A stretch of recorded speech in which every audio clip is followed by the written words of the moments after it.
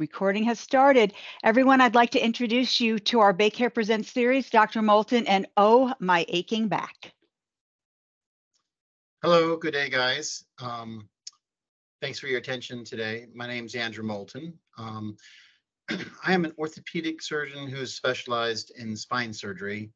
What that means is did orthopedic training and did what we call a fellowship in spine surgery. I did actually 2 fellowships. The second was a sort of prestigious traveling fellowship, and then I served as a professor at New York Medical College, training spine surgeons and orthopedic surgeons how to do spine surgery. So I've trained dozens of neurosurgeons and spine surgeons from all over the world at the Hospital for Special Surgery for some time and wrote books. So I was very sort of academic background. I'm here in lovely Tampa Bay area now with private practice, trying to do it the best way I think possible with a lot of attention to my patients. And I think that kind of carries over from my time spent for many years training surgeons. I enjoy trying to teach people, what's going on, have people become components of their own kind of plan for getting better. And so I like to be comprehensive in the approach to treating problems and involving every aspect of treatment that helps you get better from back pain, because although I'm a surgeon, obviously surgery is typically not what you need to do to get better from back pain. So let's get to this PowerPoint presentation. This is my organization, All Spine Care, and I work primarily at BayCare Hospital. I've been here for several years in the Tampa Bay area. This presentation is basically designed to help you get a little bit of a sense of what's behind the curtain with respect to when you go to a doctor with back pain. What are they actually thinking and looking for, and what goes through their mind as far as the thought process and helping you find a path forward. So let's see. Again, I was basically teaching for many years. I was chief of a trauma center, had written books, and a very academic background, but in private practice now. So these are the topics we're going to go through. Going to go through a little bit of anatomy just to kind of get you a sense of what it means, lumbar, spine, these kinds of terminology and things. In addition, and actually closer towards the end, we're going to take a look at a couple of X-rays and MRIs and CAT scans, just so you have a sense of what it is that those things mean, because they give us different pieces of information. We're going to talk about the different kinds of problems that you can have in your back. We could title that as the injury section, as well as treatment options and how to get better. So let's get to it. This slide shows you some basic anatomy of the spine. And what I think is interesting here is, well, first of all, let's get to the spine in and of itself. Basically runs from your skull to your tailbone. It's essentially a stack of bones called vertebra. The orange ones here have ribs attached, and that's how we divided them into the neck vertebra, which we call the cervical vertebra, and the thoracic or chest vertebra, and then the lumbar vertebra, the low back vertebra. And then we kind of have an extension, which is a solid bone, sort of the keystone in your pelvis, that we call the sacrum, which is in there in blue. Interestingly, when you look at the spine from the front, it's pretty straight. And any curves in this plane here would be termed scoliosis. That's a description of a curve in this plane. If you look at the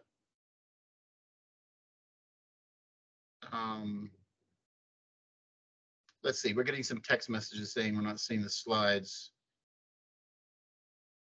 Jean Marie, are you seeing slides? Is it a technical issue? I am seeing them fine. There may be a little delay sometimes in people's computers with their internet and seeing them. Can we just have a raise of hands of anyone who is not seeing the slides to see if it's just maybe one person or? Oh, she sees them now. So we are all good to go. Okay.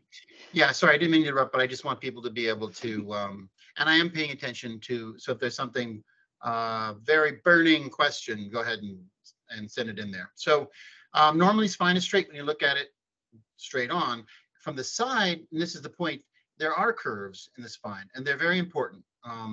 They help us keep our head over our pelvis, and so this sort of curve in our chest gives us space for our lungs and heart, and the curve in the neck getting us going forward helps us be in a position where our head's in front of us so we can see what's going on. And they have specific terms. Lordosis is this curve going back, and kyphosis forward, but it's very important that we keep those things in mind, as posture isn't just a matter of keeping your spine rigid and straight, but balanced. So let's get into a little bit more of the weeds here.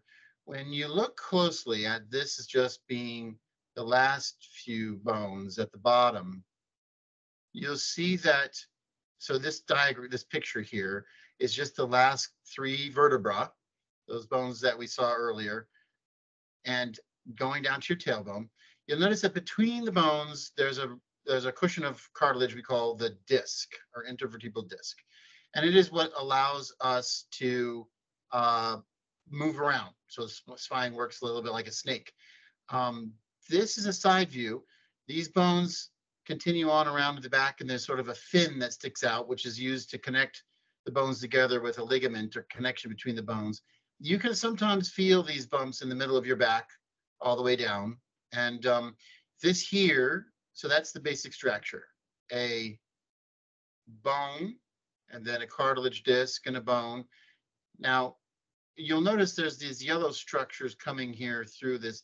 These are the nerves, and they're actually running down on the inside of these bones, but the bones are kind of a more complicated than it looks here. There's a marshmallow size and shape part in the front, but then they have like a spiky arch. And this here is a top-down view, essentially taken as a slice through the disc, which is this light blue part. But you can see how there's these spiky bits, but there's a hole down the middle, which the nerves run down inside of, which are represented by this little gray portion of the spinal cord. Okay, very good. So that's, and then one other thing just to kind of get a sense of here, these discs aren't just a homogeneous collection of like a jello or something. They're actually a complex structure with a ring of interwoven fibers, a lot like the radial tire fibers you see with a protein on the inside that likes to hold on to water. So essentially you have like a sack with a gel in the middle of it. And that's more of the kind of structure that we're really dealing with when you talk about the disc in and of itself. Now we're going to take a closer look at these nerves. You can see the yellow nerves running down inside, and then one coming out behind each bone out of a little hole here. Interestingly enough, these nerves are very well mapped out as to what they do. So for instance, when I was teaching anatomy, we could follow these nerves in a cadaver down to the muscle that it would go just like a wire in the house, from the light switch to the light itself. We can see where they end and where they spread out and control that muscle to make it move. And they also control sensation. So here, just as an example, you'll see here a diagram of a red band as to where this would be the first lumbar nerve, and the second, and the third, and the fourth, and the fifth, the pattern. So these are some of the things that we're looking at when we're touching your leg. Does it feel numb here? Do you feel any funny feeling there? So we can kind of determine what nerve might be involved, if that makes any sense. So this is a little more complicated view. Let's stick to some simpler stuff. So here's another side view. This is a cross section to your spine. So here you're going to see a bone and a cartilage, and a bone and a cartilage down to your sacrum or tailbone. So the bones are numbered the 12 in the chest that have ribs, or the thoracic. And so we count those as T1 to 12. And then we start with the lumbar, the low back, and L1 to 5. Interestingly, we decided these discs are just going to be named by the bones they're between, so they don't have their own name. So this would be the lumbar 4-5 disc, or L4-5 disc. And we start over again when we get to the sacrum, which is that keystone bone in the pelvis. So that's the numbering system we're using. The spinal cord actually stops down at the bottom of your thoracic spine and sends off individual little nerves. So in your low back, you have these strings of nerves running through here. So that's some of the neurologic anatomy there. This is just another top-down view showing the disc. So here are some of the terms that you might hear with respect to problems. So here's just a cartoon diagram of that low back again, these bones 1 through 5 with their cartilage, right? And the nerves running inside with one coming off behind each bone like branches off a Christmas tree. So something that we hear often is what we call a herniated disc. And that is when one of these discs themselves gives way and starts to push out. It's a little bit of a complicated occurrence, meaning it's not just a bulge, and we'll see a better diagram of it. But long story short, herniation implies that part of this cartilage is out of place or pushing out of place. Another term that we commonly hear is bone spurs. Now, bone spurs are generally something that builds up over time. Typically, as this cartilage wears down, it allows the bones to shift and shuck a little, and the body actually starts to calcify bits of the cartilage on the edges, and it forms these spiky bits of bone we call bone spurs. At some point, if things keep progressing, they can actually rub up against nerves and cause problems. Another thing is you can get, when we talk about regular old arthritis in your back, often we're talking about these little joints in the back where these bones overlap each other, where there's a slight little patch of cartilage between the two. These little joints called the facet joints can wear down and cause achiness in the back as well. And we'll see more of that here in a minute. So let's talk about a disc herniation. So here's the top-down view again. You have those fibers, this thick sac, we'll call it. And on the inside of the disc, there's this protein that likes to hold on to water, makes essentially a gel, just like you might see if there was something spilled on the floor and you throw a gel on the ground and it soaks up. So these outer fibers have a lot of nerves in them, and they can feel when we're moving. It tells us if we're bending too far, that kind of thing, and protects us from doing things that might hurt ourselves. But they can also be hurt when and if this, what we call a nucleus pulposus, which is this gel, tears through these fibers, either from an injury or slow wear and tear and disruption of the fibers themselves as they wear down. And this stuff can cause a lot of back pain as it tears through the fibers of the, we call it annulus, but the sac itself. And then you can see that if this stuff starts to push out where a nerve is passing by, it can actually hurt a nerve, causing that funny feeling that goes down your leg that we call sciatica, a pinched nerve, radiculopathy, all the same thing. Wherein the leg is not actually the problem, but the nerve that goes down to it is the problem. Somewhat similar when you cross your legs and your leg falls asleep. There's not actually anything wrong physically with your leg. It's the nerve that's going down there that's telling you that something feels funny. So you can have pain in your back from herniated disc, and you can have pain down your leg from a herniated disc. That's how this happens. Here's a little more involved cartoon of that. Here's the disc itself with the gel inside. This orange structure is meant to show you the nerves that are all over the outside of the disc with their little fibers feeling tension or strain, telling us when we're doing things that are bad. And you can see how if this tears through there, you can have pain, but your body feels is in your back. But then also, as this gel hurts a nerve that passes by and goes down eventually to your leg, it can make it feel like your leg is on fire or hurting or causing pain in the leg as well, even though the problem is coming from your back. So that's how the whole sciatica thing works. There's a couple terminologies. I don't think we'll waste a lot of time with this, but people talk about a bulging disc, and that's really kind of a full, flat, kind of broad part of the disc kind of puckering out. More focal issues like this would be called a protrusion, and when they're actually spitting out by themselves, where this space is narrower than this space, we call it an extrusion. Regardless, it can both cause pinching nerves. And sometimes, depending on where it's happening, it can change what we end up seeing in your body. Just another example here of terminology that's used. We got a herniation, but that herniation, if it's worse, can be called a protrusion, where it's actually spitting out, or actually broken off, big piece here, what we call sequestration. So those are some more terminology. And here's another diagram, side view. So here's a bone. These are the annulus fibrosus, or the sac around the nucleus pulposus, or the gel. This is what we want it to look like. The nerves are running up and down in here. And you can see how if the tear is through here, it starts to cause pain and then spits out or rubbing up against nerves. So let's look at a few ways to control these symptoms when they happen, or get things better. I'm going to take a step back and talk to you about those little joints that I had briefly mentioned.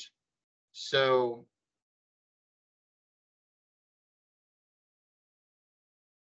when we think of the spine, we often are thinking about those discs, but let's just see if we can, this picture might help.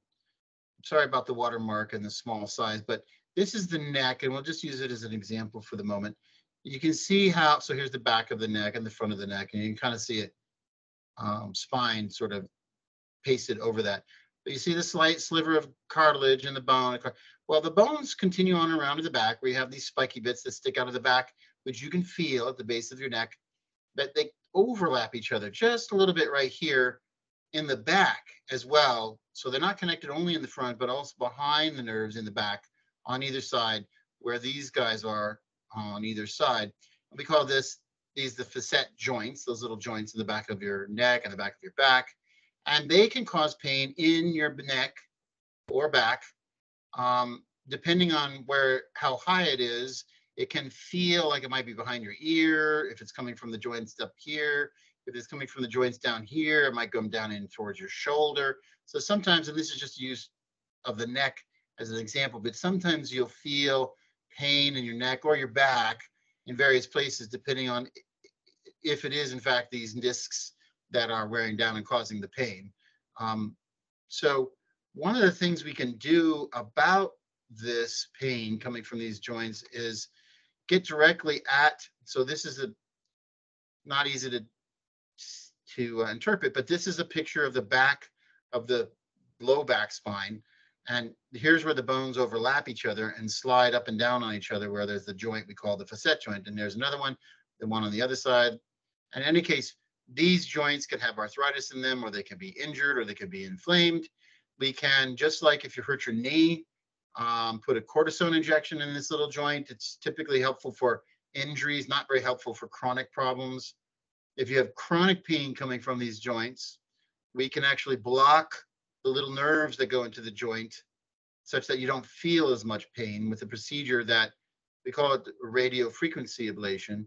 But essentially what we do is we take that tiny little branch of the nerve that goes into this joint, and we put a needle down on it that warms up and blunts it. So it doesn't actually cut it or burn it or completely destroy it, but rather makes it less sensitive such that you have less pain. And it's typically a long lasting effect. So it's not just like a cortisone shot that can wear off if you have a chronic problem. So if you have an acute injury, sometimes we'll put the cortisone in the joint itself, just like you might for your knee if that was injured. If you have a chronic sort of wear and tear kind of back neck issue, we can kind of blunt the pain coming from those nerves. That doesn't preclude this from mechanically wearing down over the years, but if your choices are surgery or suffering, this is a nice option to have sometimes. So that's one way of treating things. Occasionally we do have to do surgery.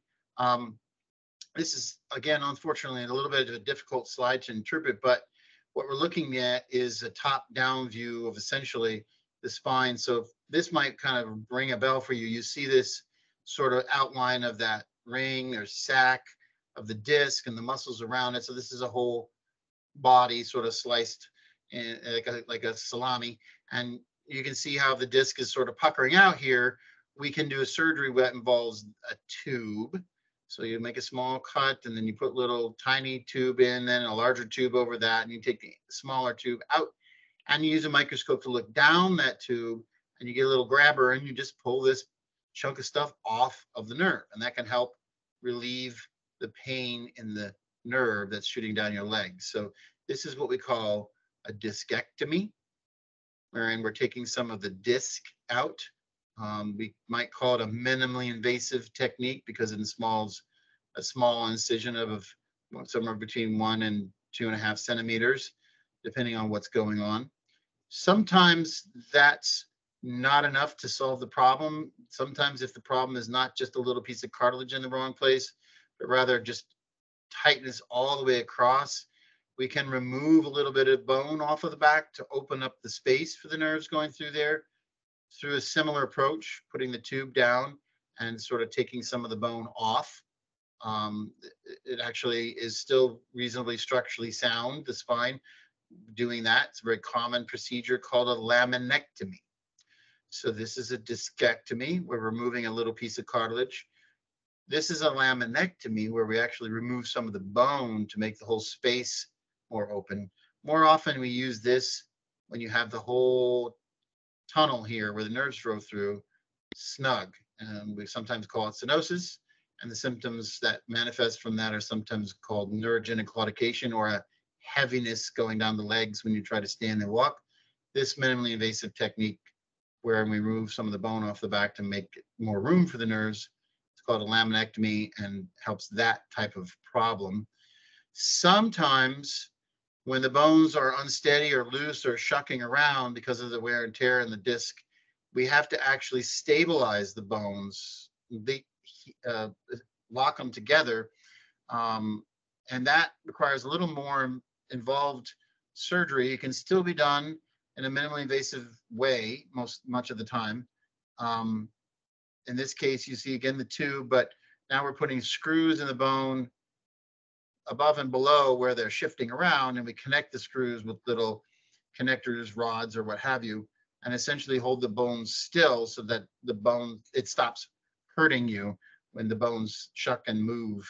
So this is a minimally invasive again, and typically you call this a fusion anytime bones are meant to knit together, which most of orthopedic surgery involves. These guys are locking together. A fusion word tends to carry connotations of unpleasant thoughts. It's kind of a ramification of the history of the sort of more invasive surgeries where we're doing a larger exposure, taking all the muscle off of the bone and rods and such going up and down. But technically, when you need to have these bones knit together so they stop moving, that's unfortunately what we have to do. It's a reasonable treatment for the specific problems, and highly effective when it's needed if nothing else has solved the problem. So these are a few, options for treating various types of problems. I'm going to show you now a couple of pictures of actual MRIs, X-rays, etc., to give you a sense of how we put this all together with the anatomy and our examination and how we solve problems. This right here, interestingly enough, is all the same picture. Now we're looking at the neck here, so we'll just bear with me. We'll use this as an example, but let's go somewhere easy first. This is a CAT scan. So what we're looking at here is when you go to get a CAT scan, you're essentially getting a three-dimensional X-ray. So we kind of understand what an X-ray is, right? It's a wave of energy that goes through the body, and it kind of gets stopped by dense things like teeth and bones and metal. So, and they reverse it typically. So this is the back of the skull. This is the sinuses up here. This is your throat. This is the front of your neck. This is the back of your neck. So it's a side view. And this is the spine. You can kind of make out that pattern of a bone, a sliver of cartilage and a bone, and a sliver of cartilage with a bone spur. But obviously, this guy's pitched over. There was an accident. The spine is spit over in the front here, and this is torn through here, and the spinal cord is running down through here. So this is what you see when you see a CAT scan. Now, this is the exact same picture, but with an MRI. So with an MRI, which is a magnet, it shows us not really bone so much as other tissues, primarily focused on water or other molecules that can have a polarity to them, such that the magnet can affect those and move them and manipulate them such that they can record the energy given off by those movements. So it's a little complicated, but long story short, you can see the spinal cord here, this big gray nerve coming out of the skull and part of the brain. And you can see how it's very tight there, not good, right? Where he's pitched over. It's interestingly a little hard to see the bones. There are these gray squares, and here's the discs, a little easier to see compared to, for instance, where the bones are obvious. There's a bone and a space in the next bone. They become a little bit less emphasized. We're now looking at the spinal cord with the space around it. So here you see a lot of space in the spinal cord. Here you see no space. On the CAT scan, you'd really not have a good sense of what is really going on there with the nerves. So that's the different kind of pictures. Here's a picture of the low back. So let's look at this. This is the same picture that we're going to see in a minute. CAT scan right here. Bone, cartilage, disc, bone, a little bit of an injury with some cartilage smashing into the bone and some pitching forward like we saw, a little wide space. So this is a CAT scan. And this here is an MRI. So this is the bone again, and a disc and a bone. And this is that ugly looking space that was a disc on the CAT scan. And the bone here has some cracks in it, these light colors. And it's torn between the bones connecting and the ligaments and bones connected in the back. So these are the different kinds of information that you get from the different pictures. That's why sometimes we're getting MRIs and x-rays or CAT scans, because of the different types of information we can glean from them and helping us decide what we can do to help you.